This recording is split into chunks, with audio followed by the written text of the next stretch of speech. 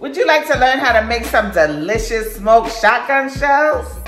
Just like Well, in this episode of the Lisa D's Delight Show, I'm going to show you how to make some super yummy smoked shotgun shells. We're going to use some sweet Italian sausage, some cheese, and some other yumminess.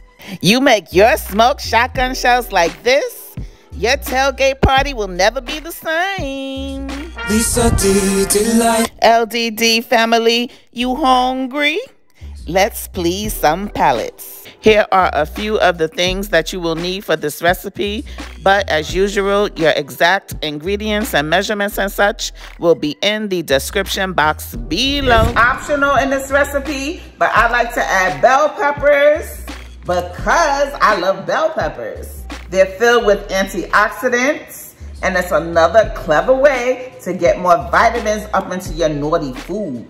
But if you don't want to add it, do you, boo-boo? I was just trying to help your palate. So I took the Italian sausage out of its casing and I mashed it up. And now I'm going to add in my peppers and onions and cheese and some barbecue seasoning. This recipe is really very versatile. You can really put anything that you like in it. You can use chopped beef, chopped meat instead of Italian sausage. I made it that way before, but I tend to like it better with the Italian sausage. And you can use any kind of cheese. I'm using a 4-state cheddar cheese, and any kind of barbecue seasoning will work as well. But don't put on too much seasoning because we're going to also season the outside of the shells. Some people add cream cheese to this. Some people add green chilies. I like to add a little barbecue sauce on the inside. Doing that makes it more flavorful and moist. You know you like your meat moist. Girl, it's a family show. Mixy, mixy, mixy. Football season is upon us, so this is the perfect appetizer to have during Sunday night football or a banging tailgate party. Yup, sure is. You want to preheat your smoker to 300 degrees, by the way. So I made the shells 2 ways. One time when I made the recipe, I pre-boiled the shells.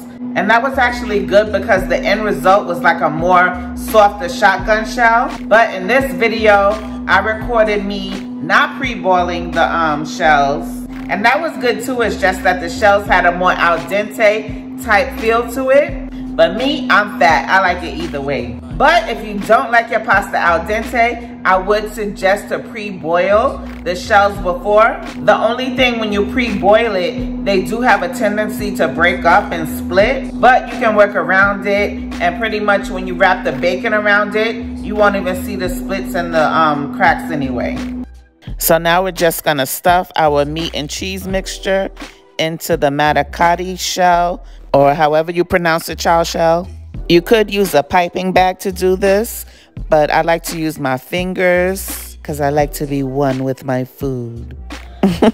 Just kidding. To me, using my fingers is easier because you could just push it all up and down there real good. Like Homegirl said, the shells will be al dente if you don't pre-boil them, but another way to get them more soft is to prepare this the night before and let it marinate in the refrigerator overnight, and that way the shells will get softer. But if you can't do it overnight, at least let this sit in the refrigerator for 4 hours. That way the shells will soften up if you don't pre-boil them. Tell me in the comments who's your team. Not that I would know anyway. I don't know anything about football. Like I said, I'm fat, and I'll use any excuse to make something magically delicious. Now that we got these babies all nice and stuffed, let's go ahead and wrap them with some good old swine. If you don't eat pork, I'm sorry for you. I hope things get better. You could use turkey or beef bacon. It won't be as good though. I was just trying to help your palate. Before you start to wrap the shells with the bacon, try to stretch out the bacon a little bit if you can. And then just proceed to wrap the shells just like so, overlapping the bacon, and try to cover as much of the shell as you can. Want to hear a joke? You know you like to chuckle while you cook. Why do pigs make awful football players? Because they don't like playing with the pig skin. Okay, that sucked. Let me try again. Why do pigs make awful basketball players? Because they hog the ball. Duh. Girl, just stick to your strengths. Lord, just put the dang barbecue seasoning on the dang child. My bad, my bad. Be sure to season the front and the back of the shells. Just a light dusting, not too much of the seasoning. I also added a little bit of dried parsley. The parsley doesn't have any flavor. It just makes everything look all vibrant and pretty. Now off to the smoker we go. Follow me. Lisa D Delight. This is my new best friend. Her name is Big Body Brenda. I don't get out much. I got to take any kind of friend I could get. She's a Pit Boss 1150 series. So you want to set your smoker to 300 degrees. And once it comes up to temp, go ahead and put on the shotgun shells. And you want to let them smoke for 1 hour or until the internal temperature reaches 165 degrees. 1 hour later. After 1 hour, this is what we're working with. They're just about done. The only thing we have to do now is hit them with some barbecue sauce. Oh, and these are my delicious pig shots. I'm filming 2 videos today. It's giving multitask queen. This is another super yummy football appetizer. Depending on when you're seeing this, the recipe link may be above. Now we're gonna put on a light coating of your favorite barbecue sauce. Mine's a Sweet Baby Ray's. Just keep it nice and light and tight. After you get all of them all nicely coated, then you wanna let them smoke for another 10 minutes. And then after that, they're done, son. Wow, wow, wow. Look at how delicious. This is the best part of football season, in my fat girl opinion.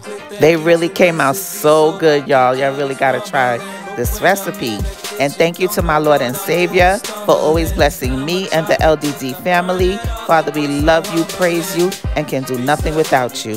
Now, God said we have got to take a moment of silence for all this deliciousness up in her.